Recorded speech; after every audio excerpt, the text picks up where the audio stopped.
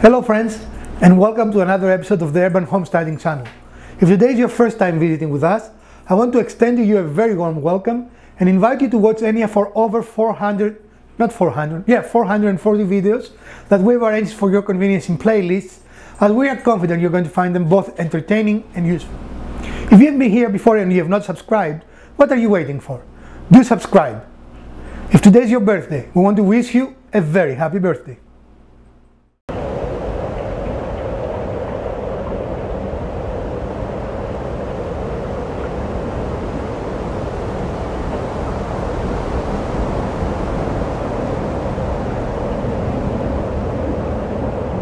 When you're happy. All right, so what do you think?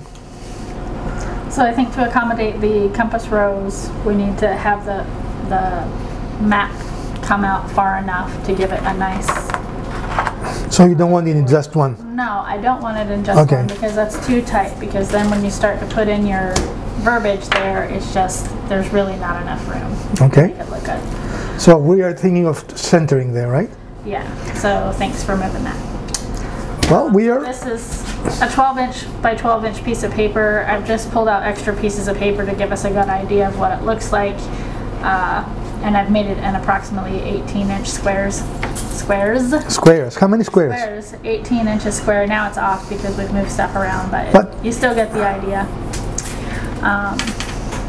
So this will be on center. Okay. And then we have this stencil we're going to put. But they say it's the journey, not the destination. Not the destination. We're going to put it's the journey there, and not the destination here, right? Yeah, and kind of stagger them, and then we'll have a frame around the whole plaque. Right, and we can use the same technique we use with our trivet. Yeah, I like that staggered look. Okay, really nice. we can do that. So remember, you didn't.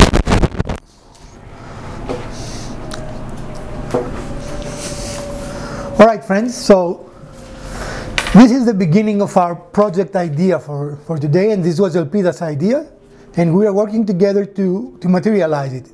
As you saw in our starting B-roll, I really like nautical themes, and we were lucky enough to find some really interesting papers. What are these papers used for? What is the design? Scrapbooking. For scrapbooking, and we used it in our project, was it 2 weeks ago?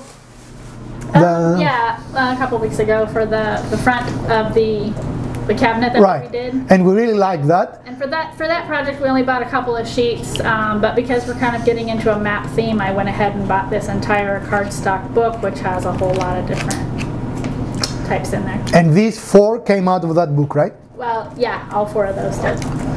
So we are going to, of course, build a substrate, very similar to what we did with the trivet, but larger this time, right?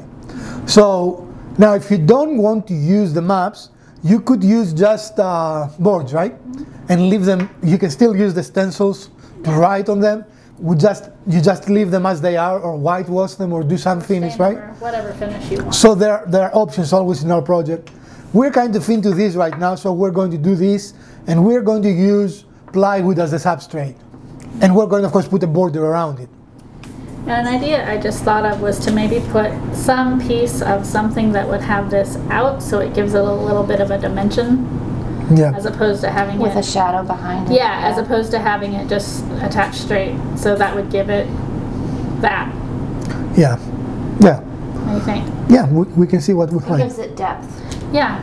So a dimensional project instead of. And this we bought for fairly inexpensive. I don't remember. It was less than $5, but I bought it on a clearance sale last year when we were still in the Midwest. So these things, nautical theme roses, or a compass rose is the correct term for this, are things that you can find fairly inexpensively in yard sales and flea markets, right? You can. Even buy them on Amazon. This is not an expensive thing. However, the interesting thing is that this attached to something at the core piece would be much more expensive. But just finding the compass rose is not an expensive proposition. The 4 pieces, because they came out of a big book, they are probably no more than $1 or $2 at the most, right? Less than. So we're talking about maybe $5 here, the compass rose and this. The plywood we have, and the wood that we buy for the frame, I don't remember how much we paid, was $1.50 or something? In that range, yeah. So we're talking an under $10 even conservatively, have a $10 project. So stick around and we're going to show you step by step, as we normally do, how we achieve that.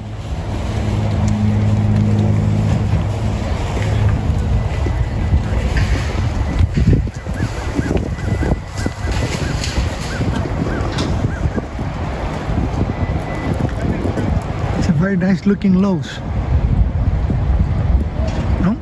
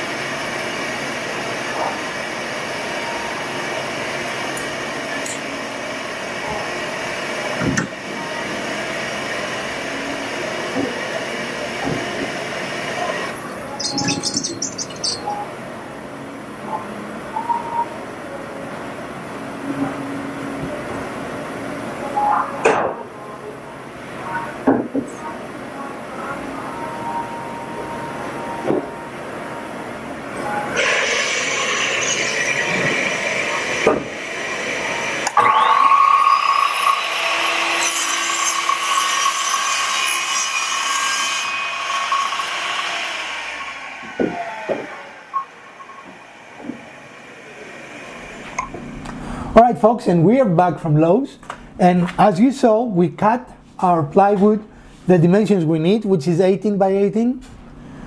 I mean, that's a personal preference, because this is intended to hang on the wall.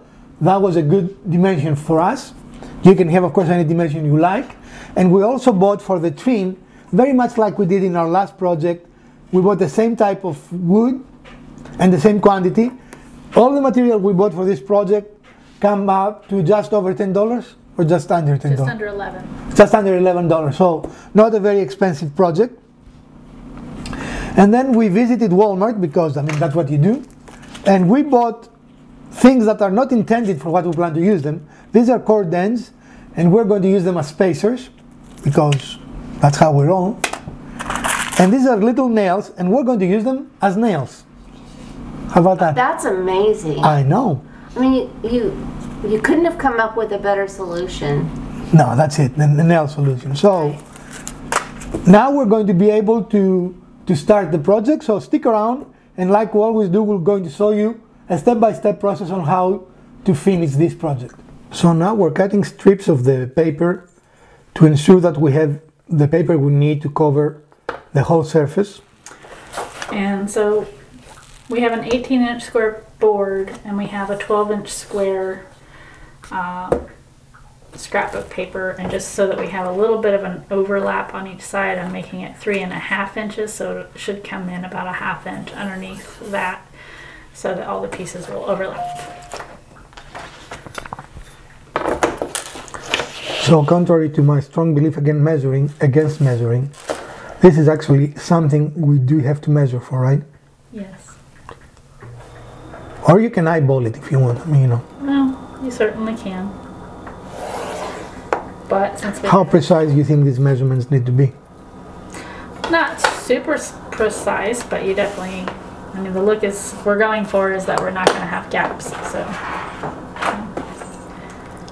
for what And of course, there you could use the ruler and use a sharp knife and cut it on the paper. We're going to use a pair of scissors because we have limited supply of tools here. right. So if I had an X-Acto knife, I would probably use that better. But Safely though, right? of course, Because kids, X-Acto knives can be very dangerous. well, they can. And don't run with knives or with scissors. For me, you didn't even have to say with knives or scissors because I don't run. You don't run? No, Is it a religious objection to running? I mean, what? that's not my thing. Okay. Just saying. All right. So we're going to be back with you and show you the final project as a, not the final project, the final cutouts as a dry fit. All right. And here we have a dry fit with all the elements without the border. So the border is the only thing missing. Well, and the stencil. Yeah, and the stencil, right. But we knew we were working with just 12-inch square paper, so we knew we were going to have to cut some pieces to fit, so that's what we've done.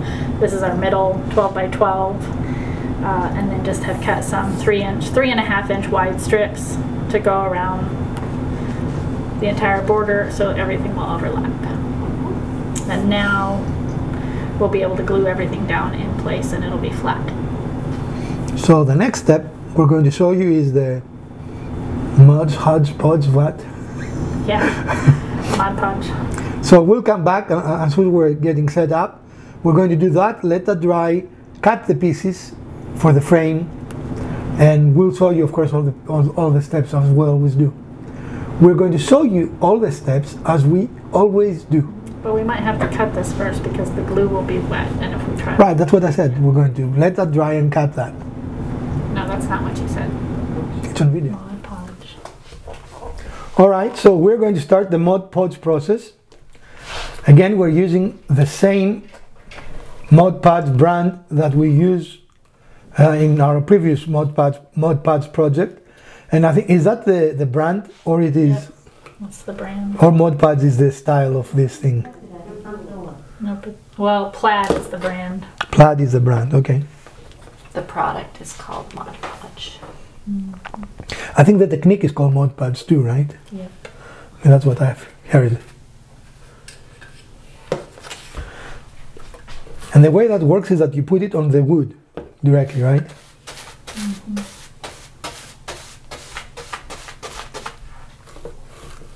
We also use a little barrier here not to damage our towel, which we use not to damage our table because we don't have enough on a shop.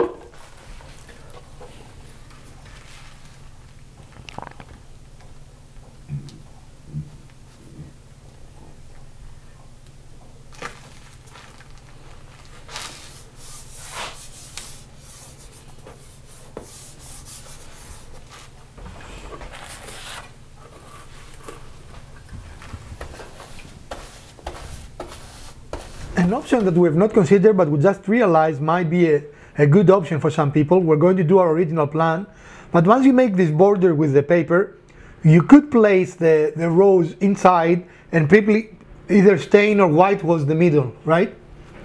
And that can be a good look as well. We're going to go ahead with our original plan because we think we like that a lot, but one of the good things to discuss here is that a lot of this process is experimentation. There is nothing to say that you do another project very similar, but instead you make a little difference.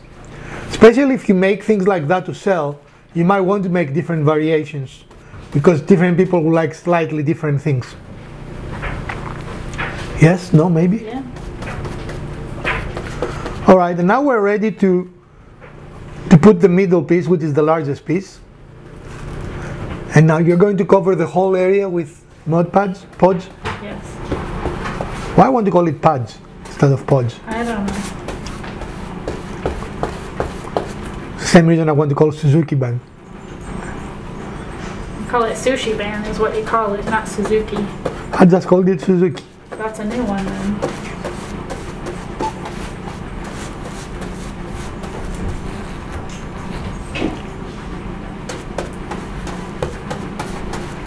Can you get high out of Mod Podge? You can get high out of any of these chemical fumes if you don't have it vented correctly.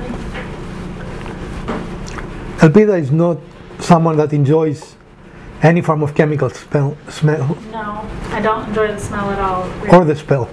Yeah. It really does not do well for me. Do you need to use like a card or something to make sure there are no bubbles? Or No, I think I can smooth it down. It's just making sure that we're as Okay. centered as we can be. as centered as we can be. That's the trick, folks. We need to be as centered as we can be. Yes? And it is a good time to try and smooth the surface, especially if you see any bubbles, air bubbles or anything like that. So are we ready for our next step? We're going to give it a little bit of time to dry, right? Yeah, I'm going to do Dry, just right? a little bit around the edges to tack them down, Okay. and then we're going to let it dry. And it is okay to do it on top because that dries completely clear. Yep. So even though you might see a little bit of whiteness now as Elpida does it, in just a few moments it's going to be completely clear. So don't be concerned about that. Alright folks, as soon as we finish the details, we are going to start cutting the frame. So stick around for more fun. Okay, so we've got our 18-inch square flat piece of plywood.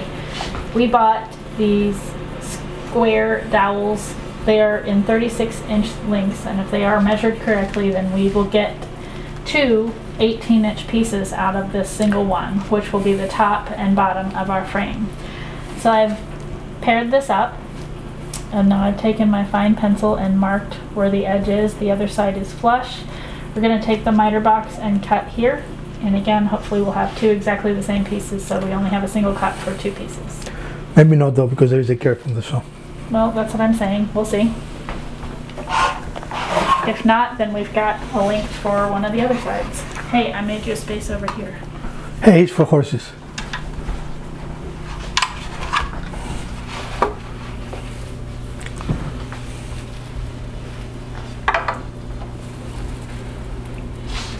Can you put your blade there?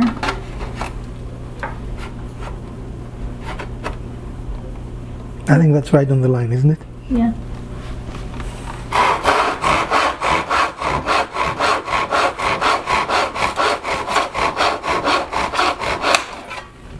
That was good. So check and see if it is correct, which we hope it is. This one actually has a little bit of an overhang, but Well, we cut right on the line, so maybe it is know. a little long, I don't know.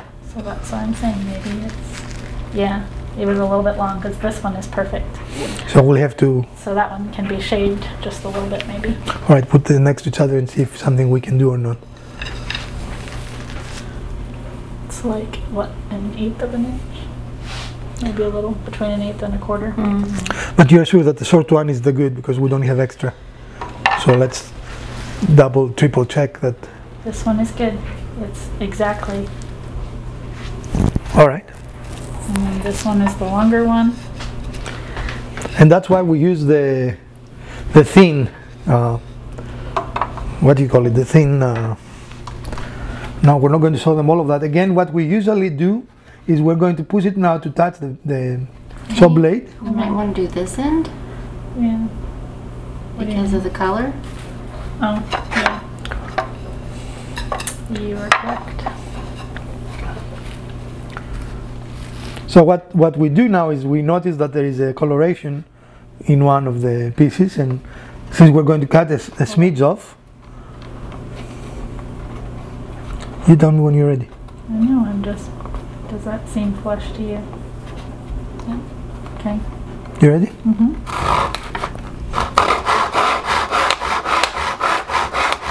You might want to put your hand here. Yes. It's safe.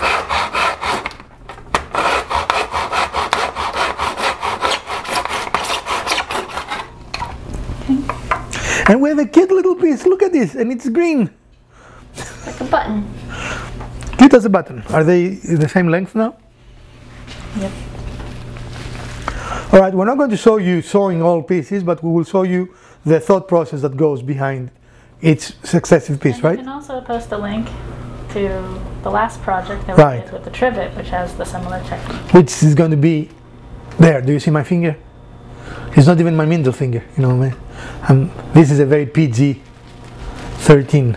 Okay, so to get the first piece of the side frame, we have placed the two 18-inch pieces at the top and the bottom. We're lining this piece up here with this edge, and then lining the other one up with the other. And then I have used the pencil to mark the inside here. And that will be the length that we need for this side piece, and then also for the other side piece. Those will be equal lengths. And we're going to cut it and we'll be right back with you.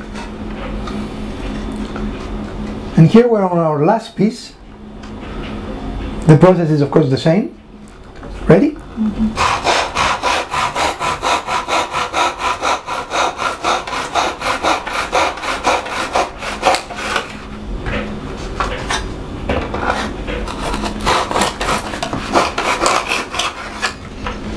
Excellent. And we are getting ready for the staining process. Because we have the paper already on the base, we don't want to stain the pieces on the base because of course that it will be impossible for us not to damage the paper, right? And we're doing a little bit of sanding to eliminate any rough edges, but can we tell our viewers exactly how we do the corners? You mean how we fit them? Either of you, yes. Yeah. So again, the bottom and the top pieces were the longest. Then we fit in the side pieces in between the top and the bottom. Then we kept the next piece allowing for the side pieces so it came in that much. And then the same thing for the other side pieces. And of course, if you don't like this look, you can fortify it, right? You can do miters. Yeah, you can definitely do miters. I just like this stacked look. We like this and we don't really have a good way to do miters here, right? All right. So it is a dual thing. So we're going to finish the sanding and we're going to start the staining, and we'll be with you temporarily. Momentarily. Momentarily, not temporarily. Well, both momentarily and temporarily, right? Mm-hmm. We're not going to stay them forever. Right. So stick around, folks. We appreciate your support. And we are ready to start staining.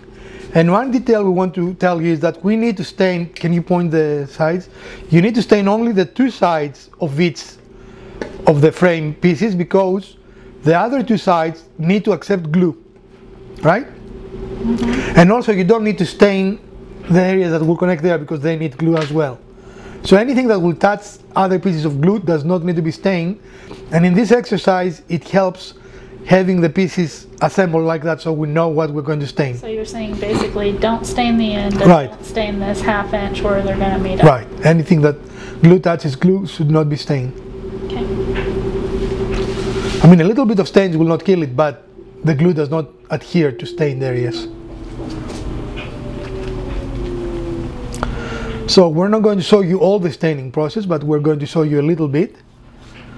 And I guess as much as I'm not a big fan of stain, it's always very satisfactory, and I don't know what the right word is, but just seeing how the wood changes by a simple process of wiping on stain always amazes me, right?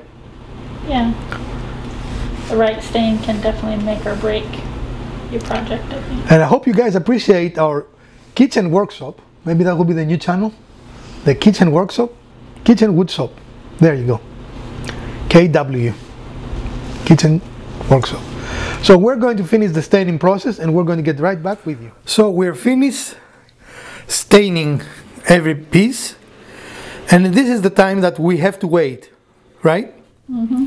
And we hope it's going to be dry within, what do you think, 30 or 40 minutes? Yeah, probably 30 minutes or so. At least dry enough for us to do the next step, if nothing else. Yeah. And so we might grab a little bit of dinner or something. What do you think? Yeah, I hope so. And we will be right back with you, folks. So enjoy your dinner if you're having dinner, or your breakfast if this is morning for you, or whatever you might do while your stain dries. Yes? Yes. Now always let your stain dry, though. It's a very important thing to do. Oh, yes. Don't you agree? Mm-hmm. You don't want wet stain. Wet stain is bad. No, because it'll get everywhere. But one of the things we want to point out is, as you can see even without soap, we are starting doing a little more evolved projects. And one of the easy ways, I don't know about your area, but they don't charge us to cut wood here. Yeah. Neither of the two big big box stores. So if you don't have a saw, definitely you can ask at least the big pieces, right? Yeah. And if we're in our shop, even these pieces would be cheaper because you can just rip them yourself instead of buying them already ripped. But definitely, while it increased, not drastically though, right? I mean, Not horribly. it is a little more expensive, but definitely doable. So watching paint dry or stain dry is not very exciting. So we're going to leave you and we're going to be back shortly with a continuation of the project. Right, and we didn't find exactly what we're looking in the store. So we need to remove this top, what you will call it, eye. And we're going to use our Dremel for that.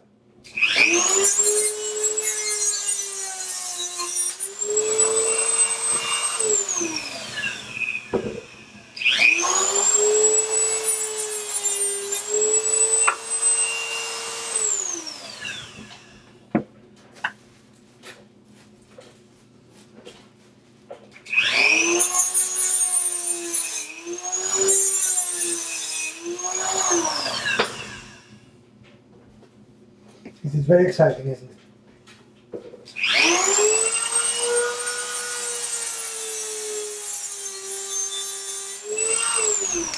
Okay. Tell me when you start. So we're starting the stencil process right now, and we have a known dimension of 1 inch in our square, and we use it to get an approximation of where we want the distance to be. Remember, we're going to have about 1 inch of a border, so we don't want our lettering to be covered by the border. Correct? Correct.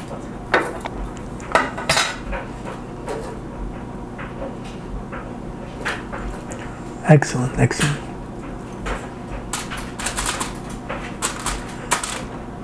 And as they say, here goes nothing, right?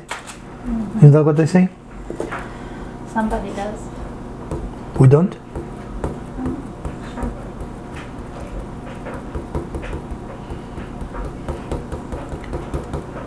So do we need to clean that if we were to use it again or not?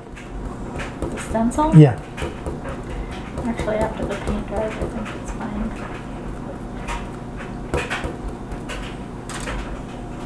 We wipe off as much as we can.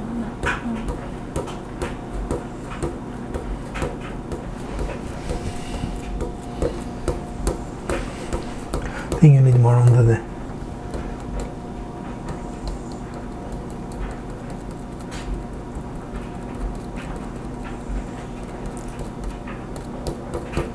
It looks like you might need a there. I guess it is a little rusty. It doesn't have to be perfect, right? That's Yeah, okay. that's what I was thinking, is that it's going to be okay. As long if as it's dark not enough to see super against the crisp. pattern. Right?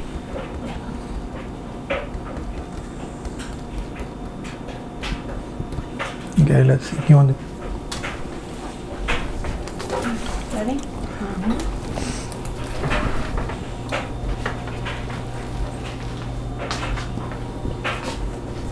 Pretty good. I think the question is though now, because that has to dry, we're going to have to maybe move to the other, do the second part of it. So that that has a minute before we do the next line on it.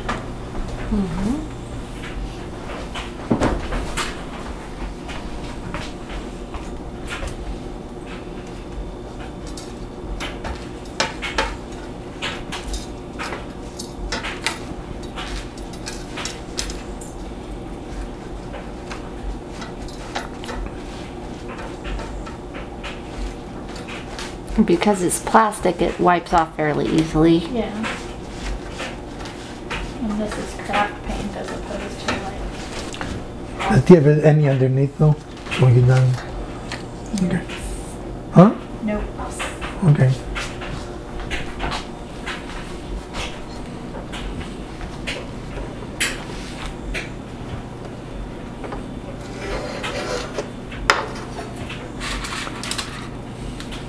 Do you want it a little further over?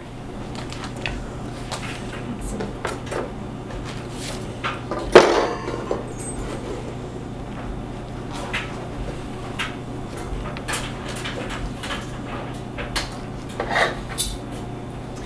Because this one is still going to have to come over a little bit.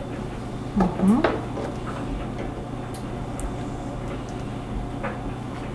So maybe just down as opposed to over. What do you think? Because that's the 1-inch border. Mm-hmm.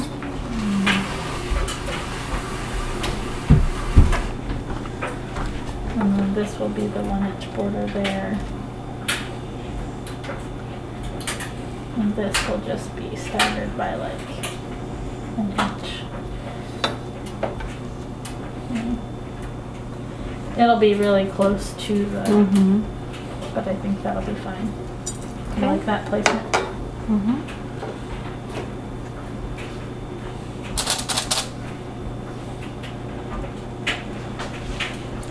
And again, the same methods can be used for different themes. We are doing a nautical theme here, but of course you don't have to do a nautical theme, and you can choose a variety. Where did we find the bunch of stencils we found? These were all a Hobby Lobby deal. Right, so probably any craft store? Yeah, Michael's has some, Hobby Lobby, whatever you find. Joanne, if there's one around you.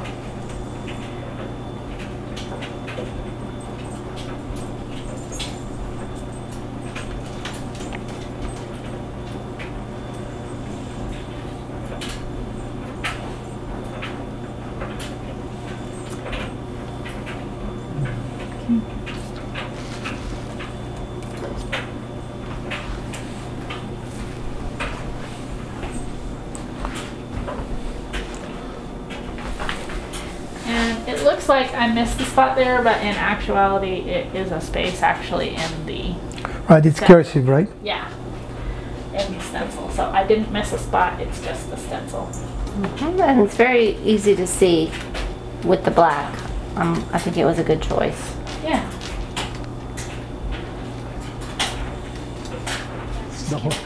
Don't worry about that. Okay. All right, so... and hold it for 20 seconds. So we're using CA glue and an accelerant to attach little posts on the compass rose, right?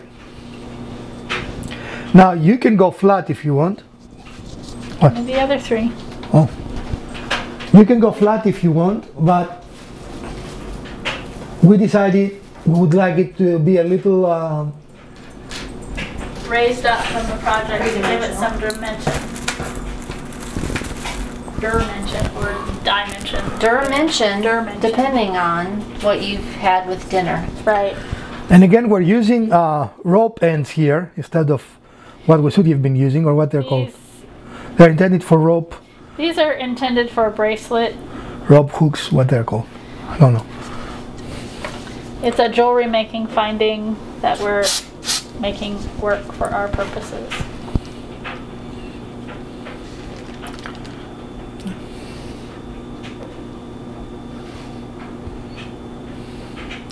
And if this doesn't work, we're going to go to plan B. And if that doesn't work, let's turn it around though, so we won't be that close to the coffee maker. The hazards of doing the construction in the kitchen. It is not even woodworking, you know. What is this, metalworking? No, but you and your very, very red, stinky chemical stuff.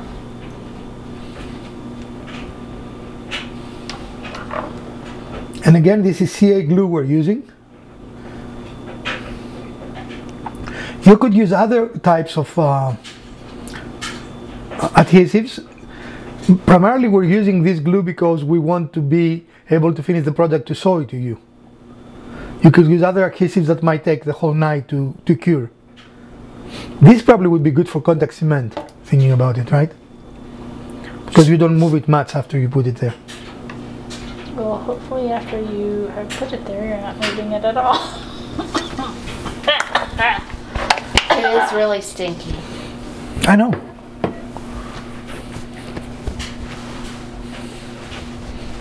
Okay. And here is our stenciling in the two corners. Hold it. This is not really good.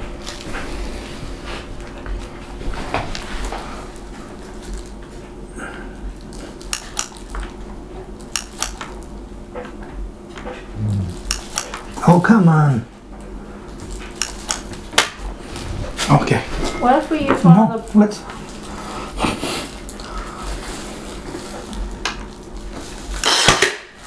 Yeah, did it move or no? Okay, I think it's alright. Alright, and what we're doing is we're tacking the frame. Not the easiest thing to do. Okay? And we're going to do that in all four corners.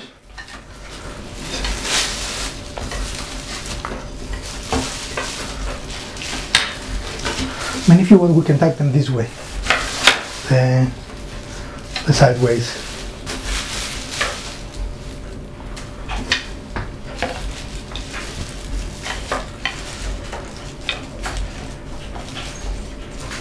This is where a staple gun is invaluable, right? Mm-hmm. And we're using the square to try to make sure that everything is square. is square.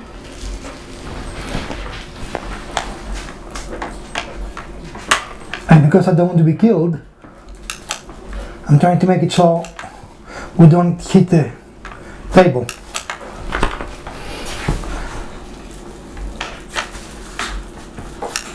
Come on, baby, you can do it.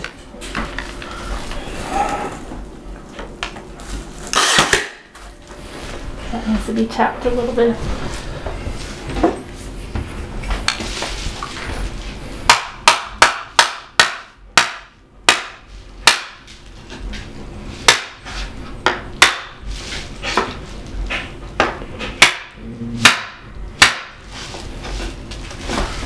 Did it come off that direction?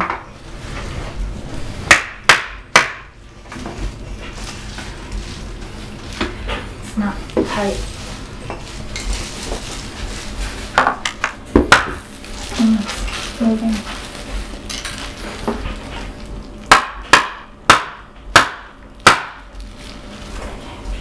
Not sure it's gonna get any better. Well, we can tap it even after we do all of them actually. Because this doesn't affect the other joint at all. We can still tap it if you want. Alright, so we're going to follow this process until we finish. Let's put it on a hard surface and do it when we're done. Alright, because we want to avoid having any or many nail holes showing on the front face, we decided we are going to tack it from the back because we don't care about the back holes, right? So in order to achieve that, we had to assemble the frame first. Sorry, and we did. Okay. We did it on the corners here. And we used just very limited brad nails. And then in order to keep this tight, we used the brad in the middle of each. I don't know if you can see it there or not. It's barely visible. And that's how we assemble it. And now we're going to get it ready to put the plywood with the paper on. So we'll be right back with you. Frame upside down, it is on top with our paper facing of course down right now, and we're using very small brass. We are attaching it to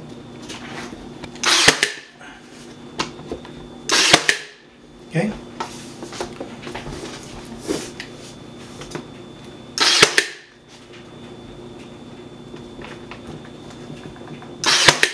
Need to turn it?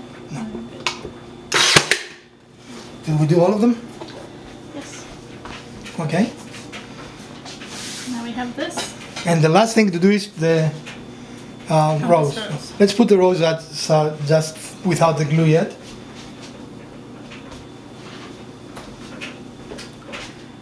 And this is the last dry fit. You mind going getting the glue from there? What kind of glue? Just the... The CA glue. So now we picked our compass with the 4 studs that will elevate it slightly from our picture, and making sure that north looks up, we're putting it here And you can see it casts a very nice shadow. Do you see it in the camera? Mm-hmm. And it's clearly elevated while you cannot really see the studs, which is the look we're going for. You think we would have gone taller, or? No, I think that's the perfect height, actually. Yeah, All right. you don't want it to be taller than the frame, I think. Right. So let us glue it to the paper, and we are going to get back with you shortly after. Well, we learned a lot from this little build, and one of the things we learned is that having the lumber, the most precise cuts we need cut at the store, costs us nothing, and it's really a good solution if you don't have a way to make precise cuts in your saw, correct? We have not done it before we came here, of course, because we had the saws in our shop, but frankly it's so easy and fun to even watch.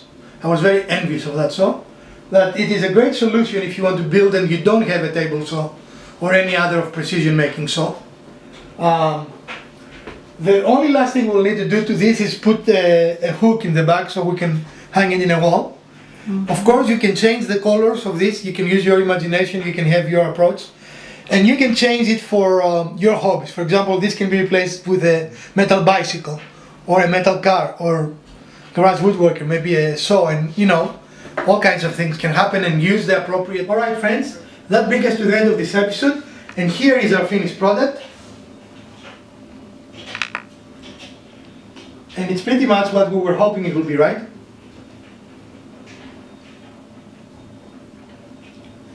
Thank you.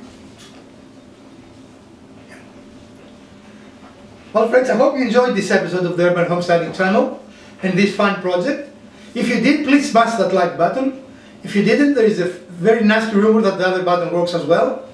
Share, like, subscribe, and let us know what you would like to see in the future in our channel.